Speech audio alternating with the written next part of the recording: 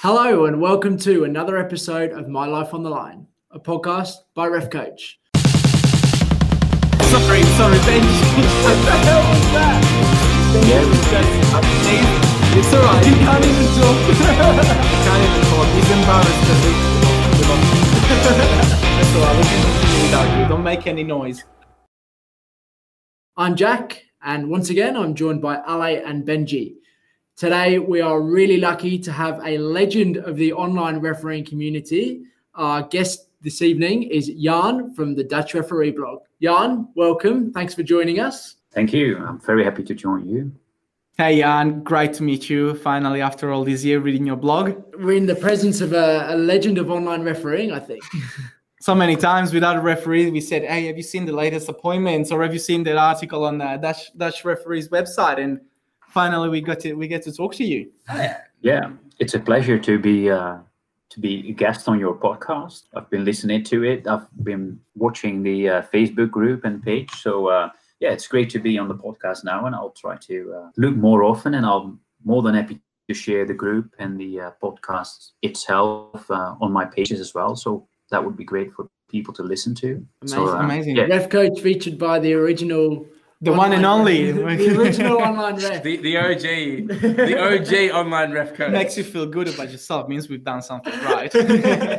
So, Jan, maybe do you want to start by giving the listeners an overview to what Dutch Referee is, if they haven't come across it themselves, and maybe a little bit about your story as Dutch Referee and your story yourself as a referee? Yeah, that's great. It's actually this month is my 10th anniversary of Dutch Referee blog. It's June 10 years ago I started with the blog. And the idea of starting a blog was, if there was attention for referees in the media, it was always because they made a mistake. And that's what I didn't like. I thought there's much more to say about refereeing. So I started doing interviews, sending emails to referees, and first interview was with an Austrian referee because he was open to speak about his career, what he did. So it was much more about giving an insight into the refereeing world. And over the years, my blog has evolved, becoming much more of a learning platform, a platform where referees can see case studies, read interviews with top referees, but also doing recently a bit more about fitness for referees, giving tips to everyone have you ever thought about core stability, or have you ever thought about how to improve your sprints? So it's been more an educational platform now. It's going great. The blog grows very well, and I've become a referee instructor in the Netherlands as well. So in the meantime, I referee till my games. I'm a youth referee in the Netherlands. I've climbed up to. I was too old to reach the professional level because I was refereeing at the same club for years. In the Netherlands, it's very common to referee at one club, and you referee different youth teams or adult games. What I could do is combine it with playing myself. So I've been playing football for up to my 25th. Then I moved to The Hague, it's where I live now in the Netherlands, and then I started refereeing and focusing on that. And then you can go to KNVB, that's our football association, and then you can climb up the ladder. But when you're 25 already, too old to go up to professional level. But you can still improve, and that's what my goal is every year, trying to reach that next step. I've been up to the first division, which is the second tier in Dutch youth football. So first division teams, seeing lots of professional teams at the second level.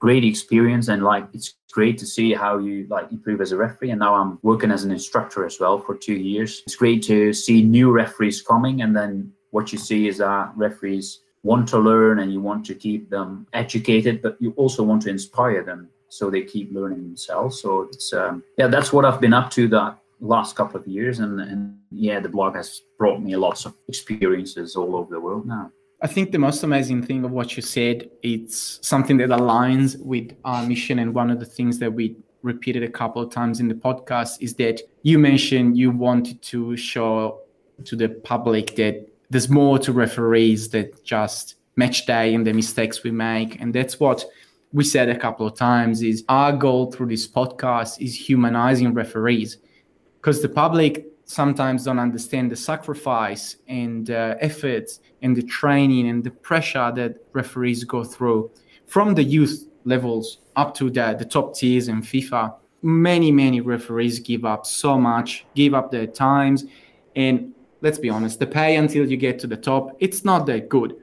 So you don't do it for the money. You don't do it for the power rush. You do it for the love. We always say, if we wanted to do this refereeing for the money, if we were doing it for the money, we'd just work at McDonald's instead.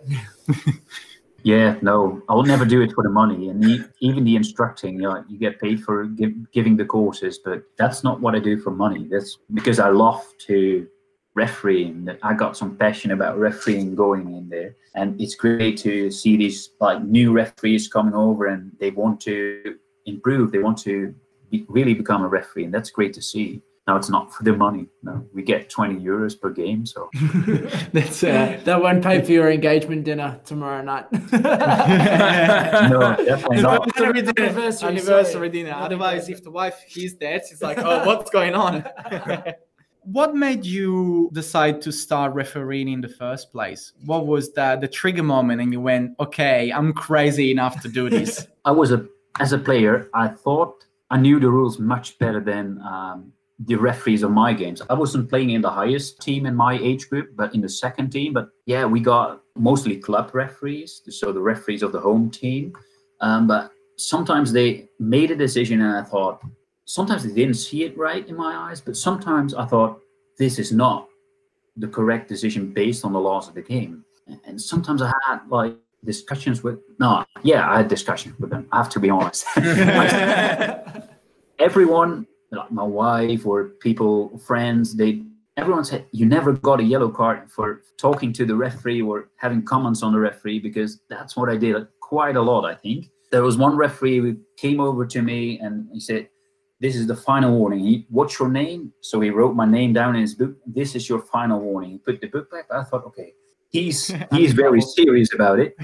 But then I thought, if I think I know the rules better, I better start and do a referee course. And I volunteered at my club. I said, oh, I want to be a referee. I did 7-a-side games from the beginning. And they had someone over who was an experienced referee or former referee. And he helped me around doing the first stuff. In the first 3 7-a-side games, I gave 2 penalty kicks. But he said, these are small kids. It's not a big foul. Maybe you should not like hand out penalty kicks so easily in these games. Nobody is doing that. But that's how I got into it. It was a pleasure, and then the blog started, and spent lots of time a week being involved in refereeing. The rest is history. Yeah. It's very similar to my story. I support Inter Milan in Italy, and I remember watching a game and just, in Italy it's a national sport, talking crap about the referee. So I remember we were all like, oh, the referee cost us the game. And one day I said, no, hang on. Why, if they're so bad, why are they there? And read the laws of the game on Wikipedia, not even joking. That's where I first read on Wikipedia. And that's where I went, I know nothing. And that's when I decided to start the course. So you gave away 2 penalties. When you play as a striker by any chance? Yeah. Ah, there you go. Yeah. Now we know why you gave away 2 penalties. Yeah. I've always been a striker. I've usually was a left winger. I'm right-footed, but there were not many left-footed people in our club. So apparently I was the left striker. I wasn't good. I didn't have much skills, but I was very fast. That was my skill. So just running. That's what I did. And when I went to university, I started playing futsal, and that's what helped me getting a better overview of the game. And that helped me playing football, but it also helped me think as a referee, like being more relaxed, being more focused, and you don't have to rush things. So it calmed me down, I think. Yeah, I was just a quick striker. Reliving the glory days. It's good to hear someone who plays real football and actually played on the pitch, unlike these two and half the guests we seem to have who are referees that said, oh, I used to play football. And we say, what position? And they said, I played as goalkeeper. It doesn't really count, does it? Why do you think we become referees? Because we can't kick a ball. That's the reason. Yeah. No, I've always never been a goalkeeper, no. But I hear a lot, many more goalkeepers in the refereeing world. It's common. It's a strange phenomenon. Being a maniac. I think it goes like, you're not good enough to play on the field, so they put you in goals and see if you're good. And then when you get like in a 7th division team as the 3rd goalkeeper, when there's no place for 3rd goalkeepers, then that's when you realize, okay, I cannot play football. Speak for yourself, Alex. Oh, it's all right, whatever. I'm sure you were a great goalkeeper. That's why Manchester United signed you. Oh, actually, no, they did not. She's vicious. No one's safe. No one's safe. Savage. Spitting straight fire. So Dutch referee, it's been going around for 10 years. What's been your proudest achievement over that time? I was thinking about that. What would be the proudest thing I've done with my referee blog? In the end, I thought what I liked the most is when some referees, like I got messages from Africa or wherever they come from, Asia, all over the world actually, and then someone emails you and says, your blog really helped me become a better referee. I learned something. I want to continue it. I want to go through with it. That's what makes me really proud. Realizing that people really benefit from it. That's what I do it for. I want to help people out. Some funny things are, and it's not what I'm most proud of, but like when I went to one of the referee abroad tournaments, it's where Danielle is one of the previous podcasts. I've been to one of their tournaments, and then people came over to me and they said, hey, you're a Dutch referee. Can we take a picture together? Like taking selfies. And I thought, but I don't feel like I'm famous or something. But it's a great realization that people think, oh, you're doing something for the referee community. I want to have a picture with you. I thought, oh yeah. And I need to make sure, sometimes I'm quite modest and I don't want to ask professional referees this or that because I think, yeah, they might be busy or they might not know me or whatever.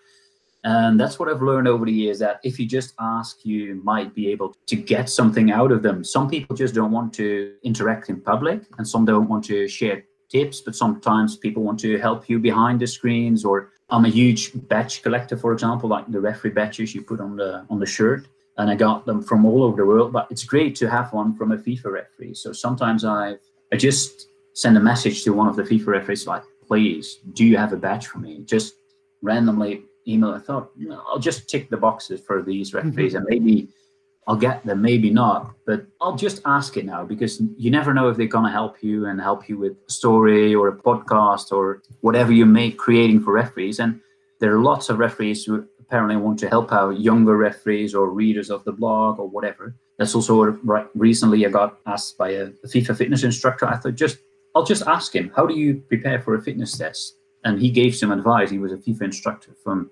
Kenya and Africa. And he said, oh, I'm happy to help. And he typed something. I made a nice story out of it. And apparently I should ask more, and then people will join and makes the referee community bigger. And if everyone helps each other, then like we can improve as referees. That's what I'm proud of as well. Like being able to help and seeing everyone else like joining that community. I think that's something we've really found too, and it's something to be proud of. Well, I've become quite proud of the refereeing community as a whole. Like you've touched on, Jan, is that people are so willing to help.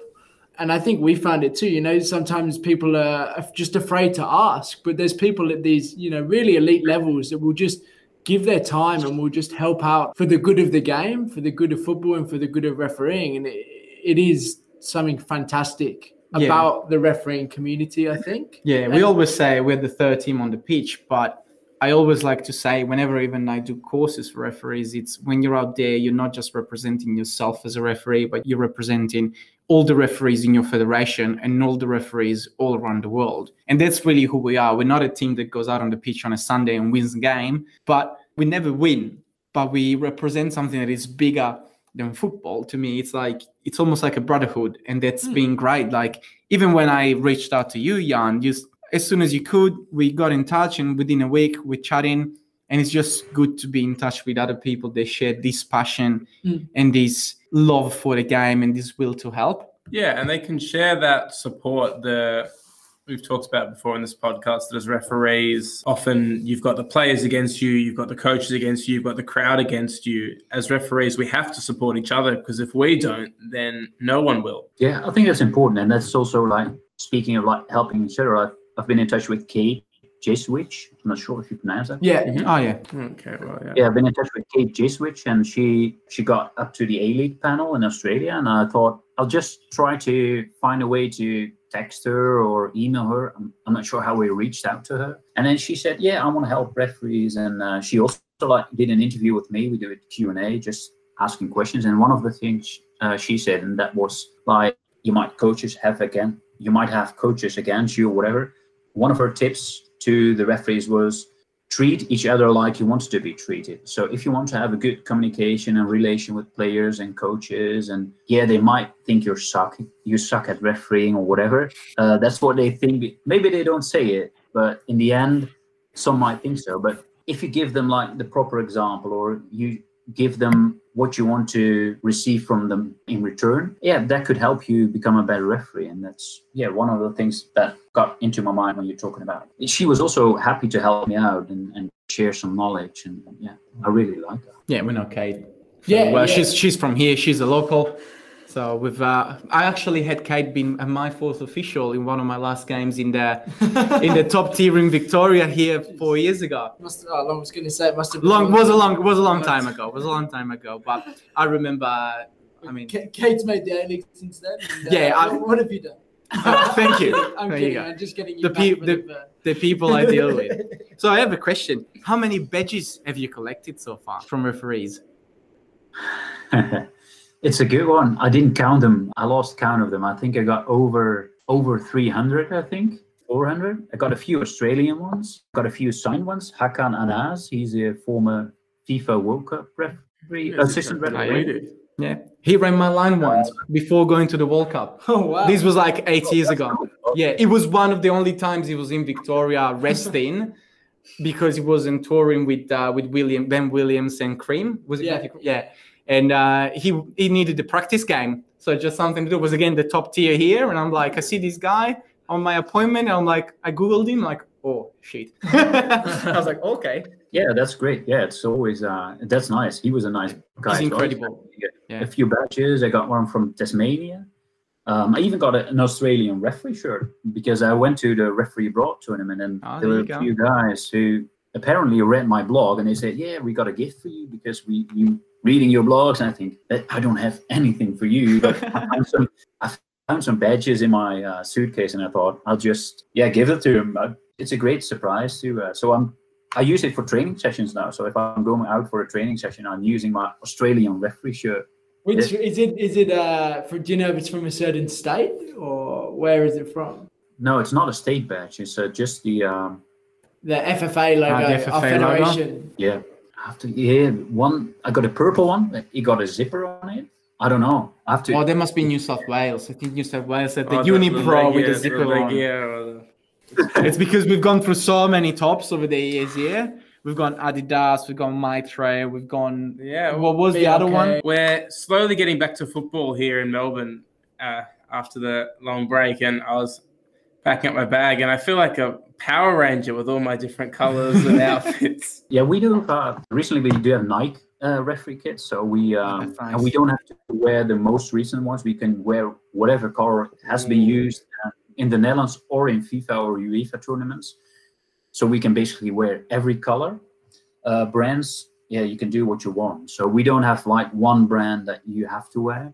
But because if you want to work as a team, it's good to have some Nike kits because everyone has them, so you can work together. Otherwise, you add a yellow Adidas, a yellow Nike, it wouldn't go together.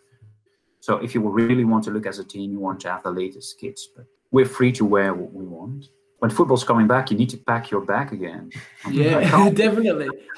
Has football come back in the Netherlands? Football is not yet back. It's when we're recording this, it's just in June, and football gets back on the 1st of July. Then you can organize friendlies, and I've seen a few friendlies scheduled. I don't have any appointment yet, but I'm eager to message a few clubs if they want to have a referee, because that would be great to referee again, because we've been out for so many months. But we can train together with our referee association. In the Netherlands, if you become a part of a referee association, we can train twice a week with a trainer, and we do sessions that are quite intense, 1 hour long, and it's great to get fit again. So I tried to train at home during the lockdown, and I did quite well. I think I had to stick to it, but I have to say that it's great, the training sessions at the association are back, because then you meet friends, you can see other people, you can talk about stuff. So that feels great. And I'm during the summer, I'm going to give a few training sessions as well, because we want to continue, and lots of people might be off for holidays. As in Europe, you can travel now here and there. So there are not many trainers. So I try to give some training sessions as well. So it's a new experience for me, but it's also a pleasure to develop myself in that way. And I'll put them on my blog and work on it. So I'm happy to train, but I'm very eager to get back onto the field of play for a match. I think it's the social side as well is something I didn't realize I'd missed so much from refereeing, but it was such a huge hole in our lives. Like, you think it's just refereeing, you forget about the connections and the people you meet, and these people who become your friends and people who are your colleagues. Become your family. Yeah, they do. They become your football family, your teammates. And that was definitely something I learned when we were in lockdown. We're similar to you in Holland. We've just gone back to training recently here in Victoria, was how much I just missed the social aspect of going to training in the evenings and seeing people. Definitely good to have that back. Yeah, for sure. I really, really appreciate it going back. And I wrote an article a few years ago on Medium and sort of discussing how personally, at least, I found refereeing changed my personality as well.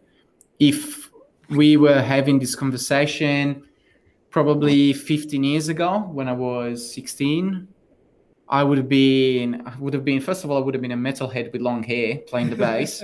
So nothing like that I'm bald.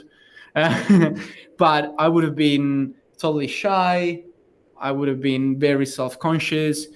Whilst when I started refereeing and I ended up under the spotlight and constantly under pressure and constantly challenged to talk to people and manage players and manage coaches, that changed me completely, because I got out of my comfort zone, which is very cliche to say, but it did. I got out of my shell and I started talking more, and now I'm the opposite. I basically cannot shut up. Yeah, I wish we could shut up. I have no button. It builds well into a question that I was going to ask. Outside of football and Dutch Referee blog, what do you do, and how has refereeing changed? Has it affected you in the workplace? Has it changed life otherwise? Yeah, I work as an online communication expert. So I work for Royal Visio. It's an organization that helps blind and visually impaired people. So I jokingly said when I was going to get the job there, I said, I'm already blind. So that's what yeah, I do online communications there. And it's great for my personal development as well, to be a referee, because as what Ali said, is about your own development. And I can talk like conversational with people, then I would talk a lot. But if I'm in a meeting or if I'm in a group, I would be more laid back. I would not be the first one to respond. If there's a question in a group, I would first think about that, and then I would say my idea, and I just have to think about it. But there are lots of colleagues in my expertise, they just go. They just drop what they want to say. They're just eager to respond. And being a referee, you need to be proactive. That's what I learned a lot. Also, if you have a certain role, you need to speak up. You need to say, okay, this is it. We're not doing this or that, or you shouldn't do this. And that's what you can bring into personal life as well, or work, even my work. Sometimes you need to set boundaries or projects or other things no, you can't do anything straight away. So it helped me personally as well. So I've become a better employee, I think. They were happy that I do this, and I can still work on that, but it's great how refereeing helps you in your personal life as well. I'm very happy with that and how that developed. I'm being much more proactive, and I dare to ask things, and I'm making better decisions and quicker decisions, and just sometimes make a decision that maybe at work nobody likes, but sometimes a decision is better than nothing. That's what you learn from refereeing as well. As a person, it helped me a lot. Well, we know now why the blog is so successful. If online communication is your line of work, well, that would have been almost like second nature. Yeah, I worked as a journalist before, so I studied communication and journalism. So I worked as a national press agency here in the Netherlands, and then they had to quit, so I had to find a different job. And because I studied communications, I went to that job interview, and they said, what you did on the blog already was a pleasure to see. And that was just the start of Dutch Referee blog. But they said, yeah, what you're doing online already, going and I had a Facebook page and I had all social media accounts, and I was interacting with people online. That's what they liked. So they said, yeah, you're doing already online communication. That's what we want. And now I've grown into a bit of different role, more developing new websites and then becoming more strategic. But I think the blog actually helped me on my current job. So that's great to have as well. So. Dutch Referee is one of the best refereeing resources on the internet. Go have a look for yourself at dutchreferee.com.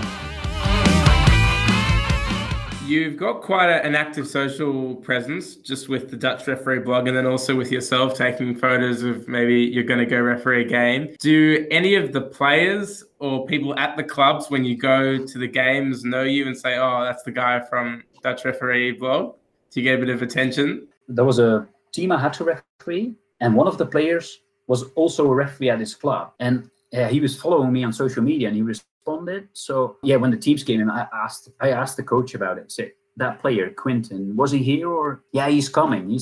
So we had a quick chat about refereeing, and if it goes well, sometimes tag the teams in it. I'm not doing that all the time. Online, what I usually don't do is being very negative about certain situations, or if I describe a situation, I would not mention teams or players because of the privacy. So I've never been in problem. I never had problems with that. And people know I'm online. Sometimes clubs refer to it. Sometimes I ask the clubs if they have some video footage that I can use.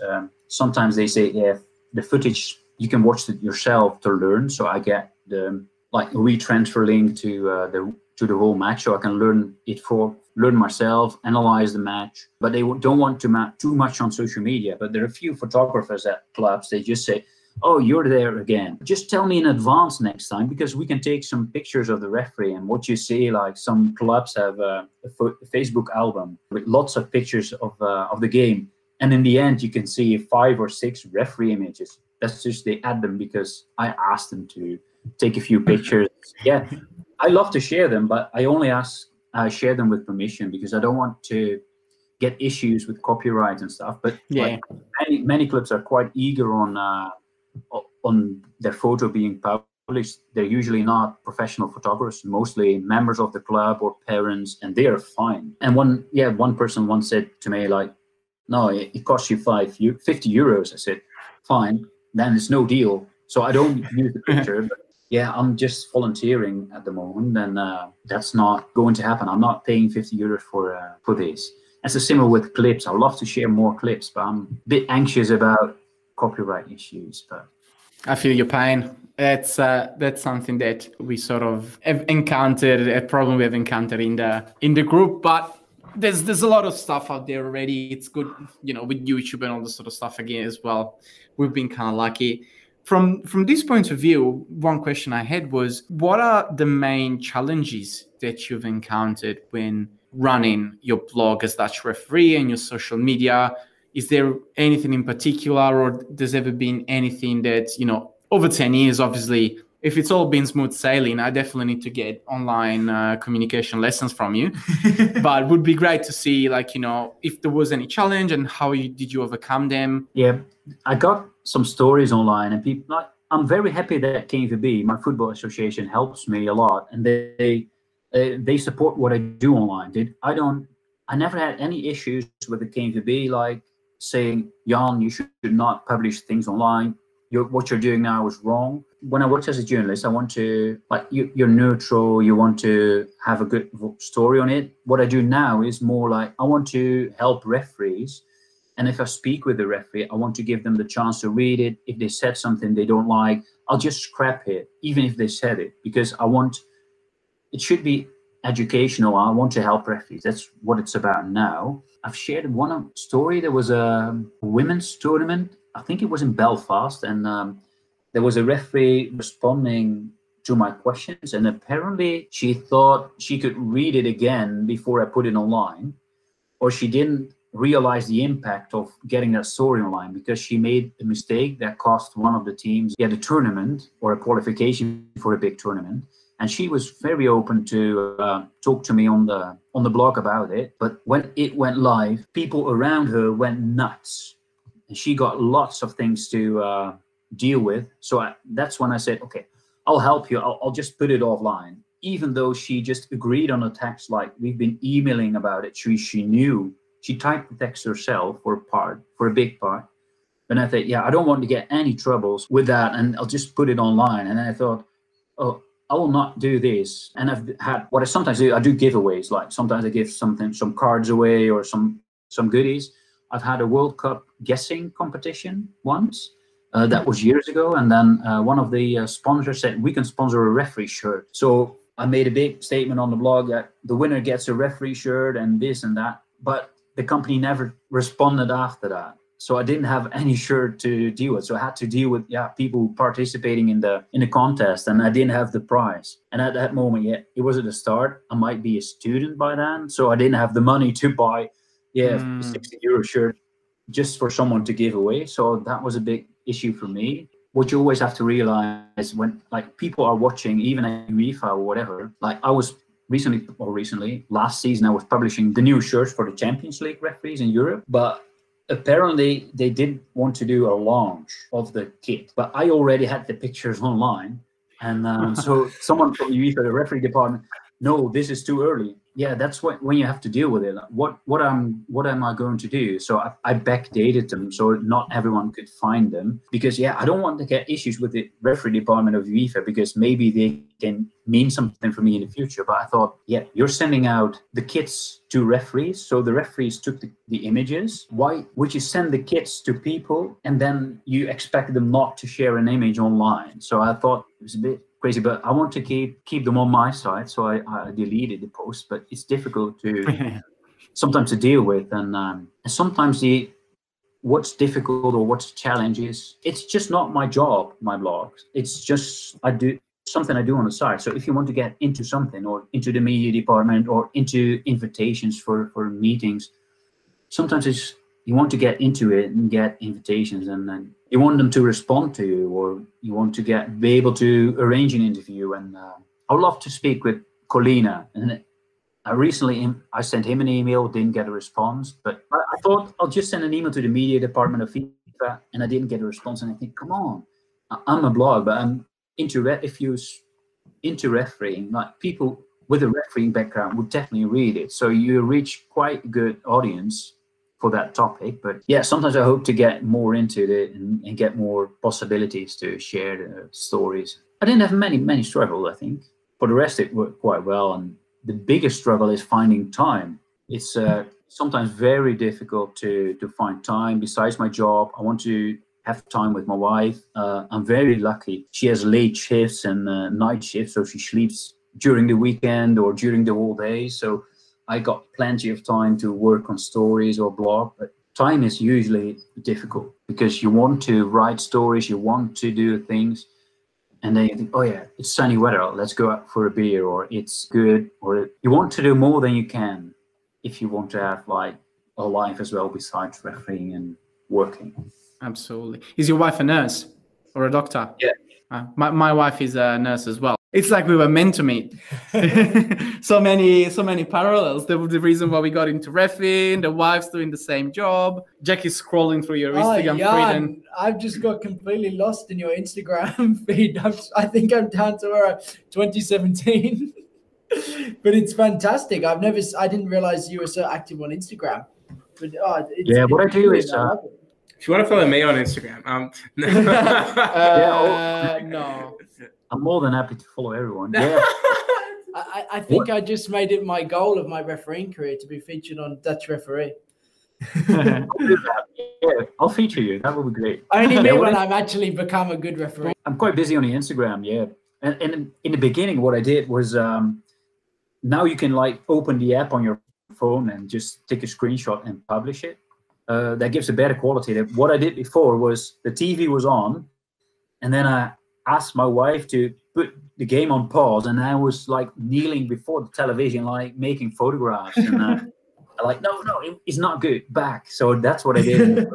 And now we can do screenshots of TV on HD, so the quality is much better. Sometimes you'll see an occasional photo of myself, but usually I'll try to share the professional referees, and in the stories I'll do more of tips for referees, and I'll try to get more into that. I haven't told my employee yet, but I'm trying to get more social media followers on my blog than on their corporate account, but just a few hundred behind. So we'll cut this out of the podcast. It's Oh no, I'm fine. I'll tell them. That's amazing. I can totally feel what you're saying, because you're running this on your own. It would be so much work. And the first thing I did when I decided to start the group, which you might have the story of on one of the first episodes of the podcast, but because I knew through Max, the guy that runs the Italian group, the ref coach sort of was generated from, I straight away asked people that I trusted, and I said, okay, we want to do this. We want to do it really well. We want to make sure that we are different. And now there's two of us mainly looking most of the times at the group. Jack helps out a fair bit. We always discuss the episodes and the incidents and even comments sometimes, because obviously we've done a fair bit of moderation. If there's comments that are not appropriate, we go and delete them and contact whoever has done it and say, hey, look, we've done this because. So we make sure that everyone is still listened to. And having a team for me especially has helped a lot. So I got so much respect for you, because you've been doing this on your own for 10 years. And even keeping the motivation up must have been one of the things that, yes, we do love refereeing, but as you said, you got a life. And I mean, a beer on a sunny day, especially in the Netherlands, it's hard to beat.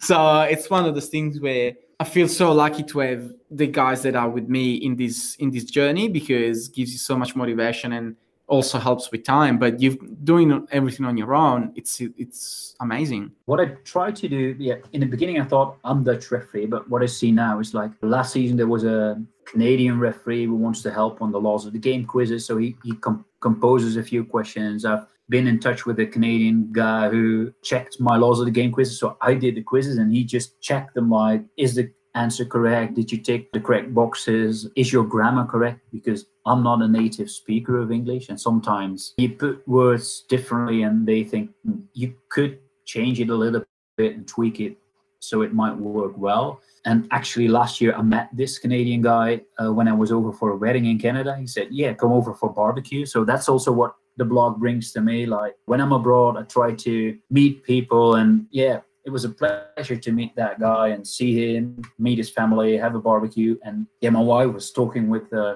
his wife and playing with the kids in the garden. And we were constantly, like for 1 or 2 hours, just constantly refereeing, like how do you do this?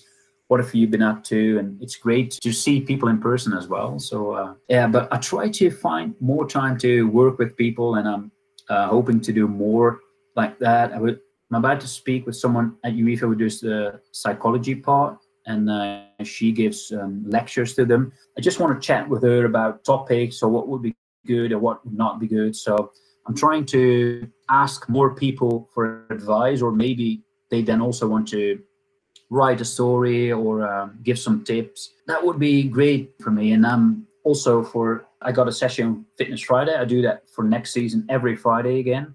And like, I got a lot of fitness experts now around me, and I try to interview them with tips on a different topic like nutrition, core stability, how to improve your sprints. So I try to get a few more people around me, because if I want to grow or want to get bigger, yeah, I definitely need some help for people to do that. And yeah, what you do with even like managing a forum like you do, like the Facebook group, yeah, that would be so much work to do that as well. But I really appreciate that you're doing it. It would be great to highlight that on my channels as well. So. It's been a great 10 years for the Dutch Referee blog. You've sort of touched on it a bit now. What's next, and where does it go from here? Yeah, I've been thinking about, officially I'm just an online website and not doing with it, but I'm thinking about, could I register DutchReferee.com or Dutch Referee blog as a company, just to, maybe I could work something out, and maybe in the near future I can maybe give online lessons that people can. Of course, there will be lots of blog posts and videos, but I'm thinking if I want to do more with refereeing, one of the goals for 2020, so in the autumn of this year, I want to register myself at least as a company, just like that people can't pick the name, or like it's my brand or whatever. That's something I want to do, but I also want to like regularly post videos. I did a video course to edit videos, how to make proper scripts and do more with that, so I can like publish more videos on YouTube. So that's what I'm doing as well, like more videos, because lots of referees want to they don't want to read, but they want to see things like the clips that you're posting, but they also want to see the tips or hear it, or like in the podcast, and they want to use new media to get into their refereeing schooling or webinars or whatever. So that's what I'm thinking about for the upcoming year, for the new football season. You could expect more like that on DutchReferee.com. And yeah, just want to share more tips and yeah, help people out. So for everyone listening on the podcast, what's the best way to get in touch and follow Dutch Referee Blog? Of course, it's DutchReferee.com for the website, and that's where you can find lots of tips on like all aspects that cover refereeing, and not just making decisions, but also nutrition, fitness, core stability. But I'm most active on Instagram. I get lots of interaction there. So on Facebook, I'm on YouTube, Dutch Referee. Basically, Dutch Referee is my name everywhere. If you search for Dutch Referee, you'll probably find me. There are a few, fake Dutch refs, but the copycats. That's when you know you've made it, Jan. When you have copycat accounts, you know you've made it. There's only Dutch Referee. Yeah. So if you search Dutch Referee, and you can see me on there. I'm wearing my referee kit. You see my glasses. Not many referees do wear glasses. So if you see a Dutch referee with glasses, that's me. So you can find me everywhere. If you want to message me, you can do it on the social channels, but also on Jan at DutchReferee.com. If you want to email me, that's fine as well. Sometimes I feel busy, so that if you don't get a response, just send it again. But I'll try to keep into my inbox. And obviously, for all of our Ref Coach members, we'll post all of the links to Dutch Referee's blog and YouTube channel in our Ref Coach members group, so you can access all of the fantastic content that Jan puts together for referees across the world. As a matter of fact, it's one of the useful links we have on our refcoach.org website homepage. It was one of the first ones when I was putting it together and said, well, what's a useful website? Dutch Referee was clearly there. Definitely. That's appreciated. Awesome. Really insightful. Different ways of thinking through things. I can tell you're a very calm and composed person. I can imagine that flows through on the pitch when you're refereeing the games. I know sometimes when it's all happening, I have to try and take lots of deep breaths and try and relax the games. And it looks like I reckon that'd be you on the pitch. Mr. Cool, calm, collected. Yeah, I think I'm very calm, even when I'm instructing. Like before you become an instructor here, there's 1 year when you have someone mentor you and as an instructor. And I was in a class, and one of the new referees, he was talking and saying stuff. Like the mentor afterwards at me, why didn't you tell him to shut the fuck up?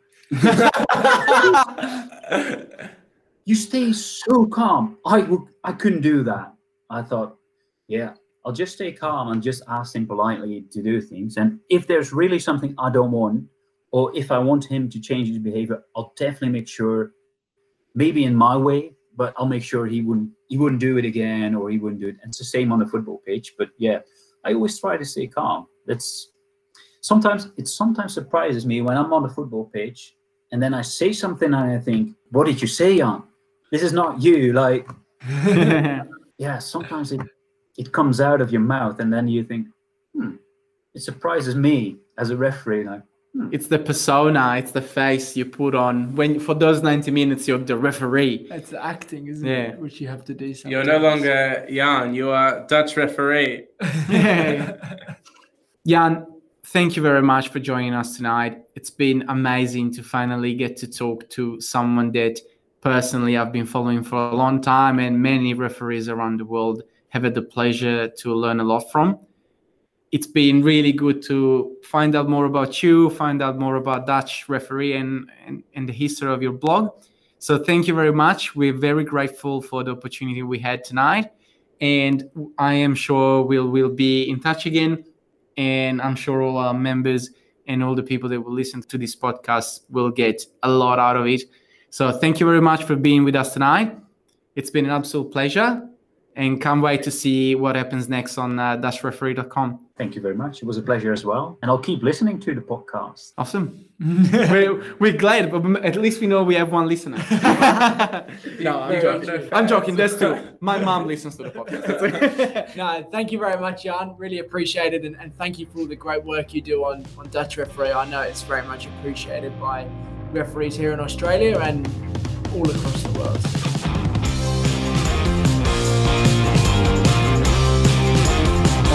That's the recording done. Beautiful, that was great. Thanks, Jan. Yeah, it's quite interesting. It's quite interesting to say the stuff that you want to do next, because that's sort of what we've been thinking a lot about as well. Like, as I told you before we're actually in my office here in Australia now. We're not at home, usually we're at the office. But tonight we set up the other meeting